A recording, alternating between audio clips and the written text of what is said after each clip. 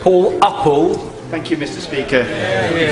I too would like to thank the Prime Minister for coming to Wolverhampton yesterday and particularly welcome the initiative on planning. Yesterday evening I was with a community TV station who were actually on the Dudley Road, and I heard with my own ears the brave, stoical, wise words of Tariq Khajan.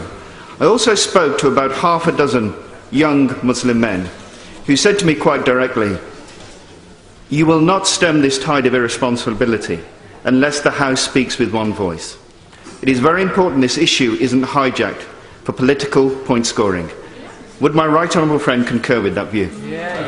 Well, can I thank my honourable friend for organising the meeting, which was a cross-party meeting in Wolverhampton yesterday, and I'd also like to pay tribute to him for the wise words he spoke in his own community yesterday and for his efforts to bring people together in Wolverhampton. And yes, let me praise, I think it was Sangat TV that actually helped the police to catch a criminal. I thought that was an exercise in social responsibility by that media company. They should be praised, and so should he.